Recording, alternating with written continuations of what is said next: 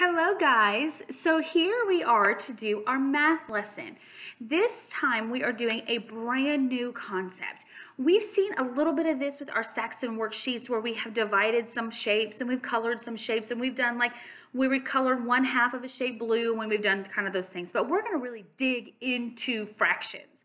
And so I hope that you have watched the book on the cow and the fraction and all of that thing, because it's a super fun book.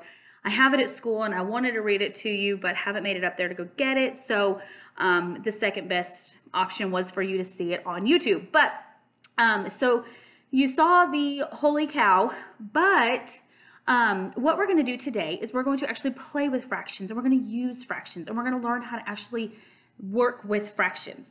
So what I'm going to do, you're going to push pause in just a second when I say go, and you are going to look for a couple of items, okay? You need to have either a pencil or a pen or a marker. It does not matter what kind. It can be a colored pencil, whatever you need. So that's a first thing is a writing utensil.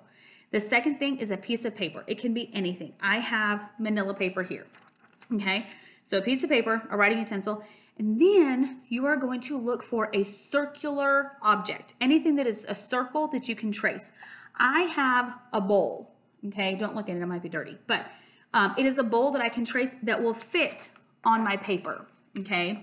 Just like that, okay? I had a plate picked out, and I noticed that when I put my plate on top of my paper, it was too big, and I couldn't trace around the paper or around the plate because it was too big. So when I say go, you push pause and you go around your house, kind of like a little scavenger hunt, and you go find those three items: something to write with, a piece of paper, and a circle item, a bowl, a plate, a cup, something.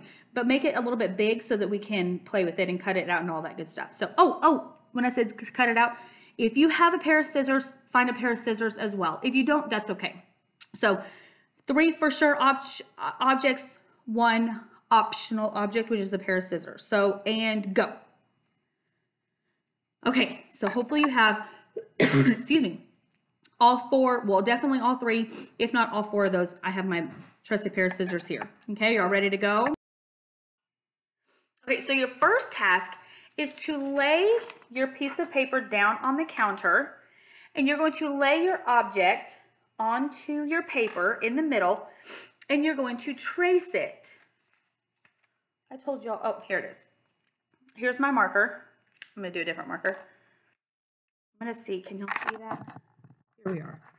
And I'm going to trace all the way around it. And so y'all do that now. If I'm gonna go too fast and I'm moving on to my next step, then y'all just push pause until you're ready. And so see, I have my beautiful circle right here, okay? So again, if I went too fast, then you just push pause. But now what I'm going to do is we're talking about fractions. What you have just created is a whole circle, one whole. I'm going to put a big old 1 there because that is one whole thing. And now what I'm going to do is I'm going to split this into equal parts. That is the most important thing. And what I'm going to do actually is I'm going to pick this up and put it up here on my board so that you can actually see it. The most important thing about fractions is that they are equal parts. And what happens a lot of times is that people don't always do it in equal parts. They might separate it here, and they would make a huge piece here and a small piece here. The most important thing about fractions is that they are equal parts, okay? So what I'm going to do is I'm going to have you separate it the best that you can right down the middle, okay? Right down the middle. And what you just created was how many parts? How many pieces? That was 2, right? 2 pieces. And so because we split it, we draw what's called the fraction bar. So draw a fraction bar off to the side. And here's how we're going to think about it from now on. We're going to do P and W. The P on the top stands for the part that we're talking about. When we're talking about a fraction, we're talking about just a piece, not the whole thing, because the whole thing is 1. So I'm talking about just a part, just a piece of it. Now, the whole thing goes at the bottom. How many parts make up the whole thing? 1, 2. there are two that make up the whole thing, okay? This number tells me in the whole thing, there are two parts. Does that make sense? Now, if I were to color this side green, I'm coloring just part of it, and that's what my P stands for, just part of it, okay? And I'm just coloring one out of the two. So I would put the one right there, okay? And so the way that we read this, if this was colored all one color, the way we would read that is we could say 1/2. Say that again, 1/2. Or we can say 1 out of 2. That line can say out of, 1 out of 2. Okay?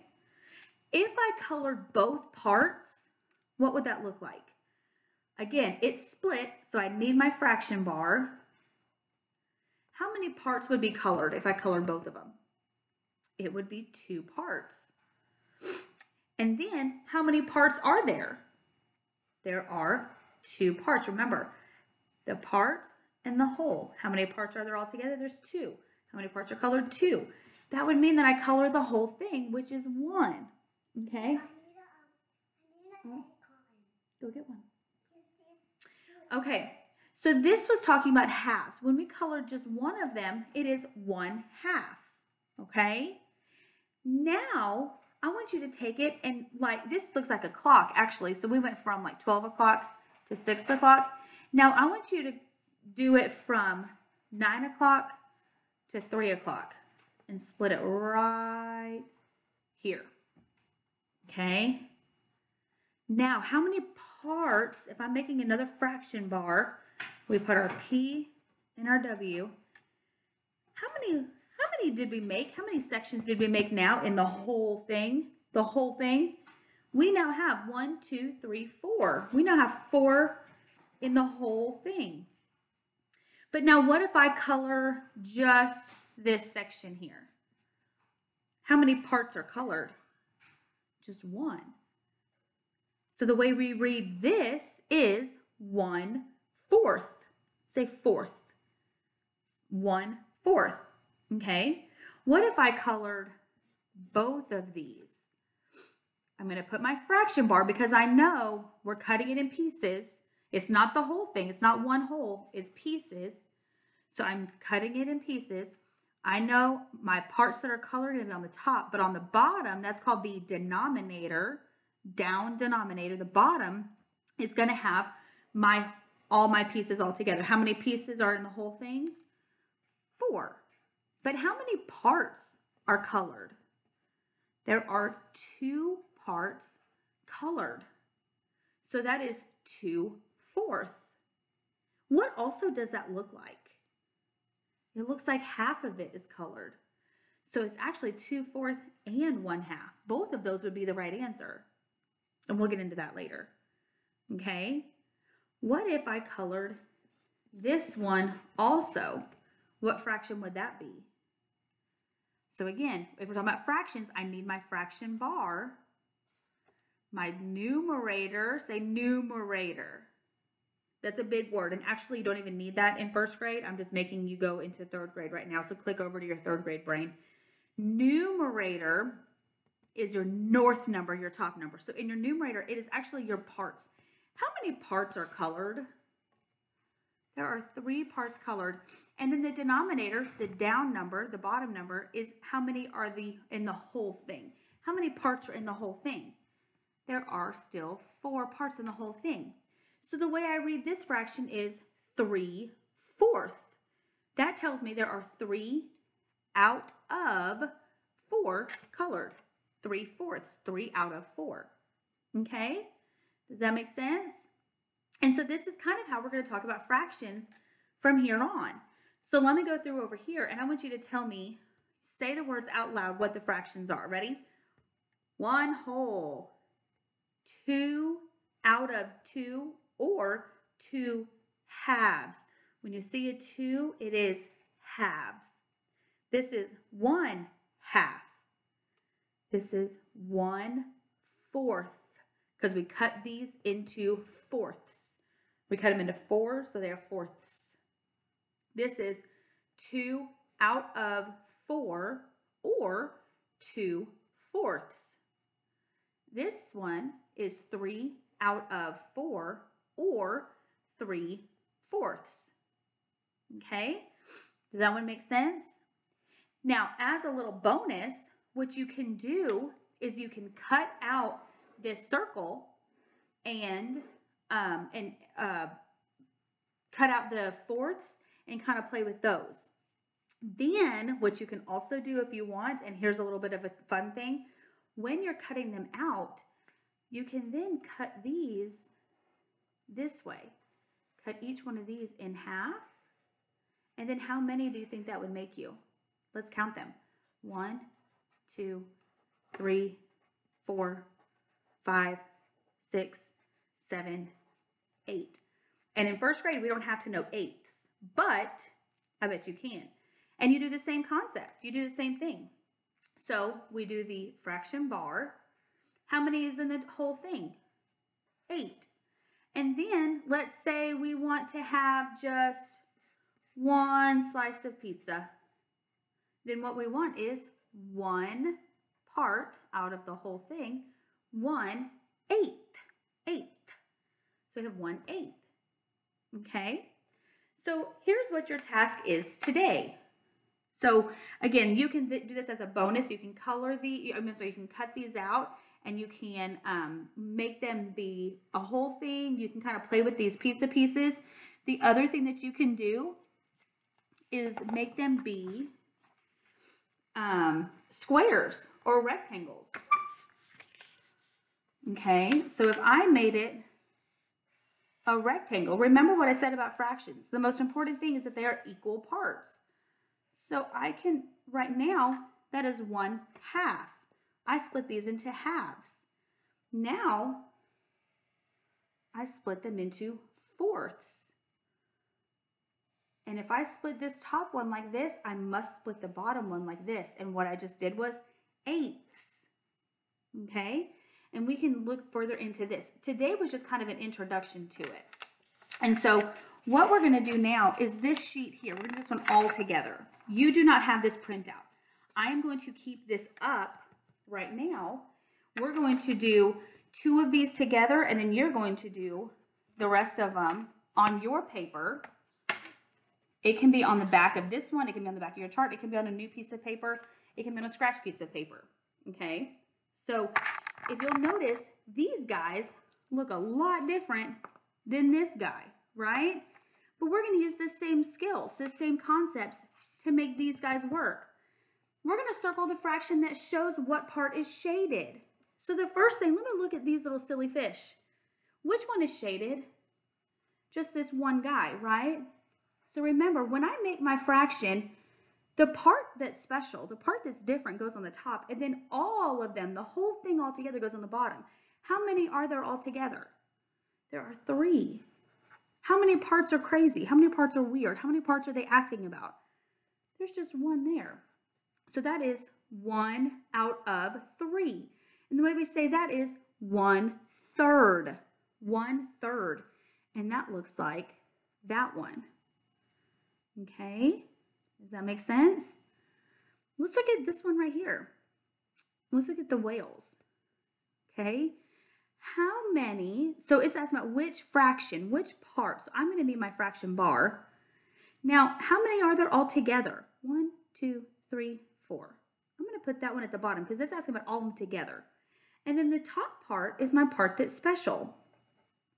1, 2, 3. Okay? And there we have 3 out of 4 are shaded. That's how we can say it. 3 out of 4 are shaded. That means 3/4 are shaded. So which one matches that? That one is 1/4. That one actually is 4/1, which is 4 wholes. And this one is 3/4. So that's the answer there. Okay? Now, what I want you to do on your paper is I want you to put number 1, and it's going to be this one right here. This one right here is going to be number 2. So number 1, you can see These are squids. No, octopus. Okay. I'm going to give you a hint. And there's your hint. Part over whole. How many are there all together? And that's going to go down here for your whole. And then how many parts are shaded? And that's going to go at the top. And you're going to write that down. Okay. And then number 2. Here is your fraction bar, your part, and your whole. How many are all there together? And you're going to put that one on the bottom. And then how many parts are shaded? How many parts are special? And that one's going to go at the top. Okay? Now, look at these guys on the bottom. They're asking that in kind of a different way. This one's giving you the answer. They're telling you, hey, look, there's 4 in all. How many parts are shaded? Well, just 1. 1/4. You're creating that fraction. This one is telling you the answer. There are 3 in here.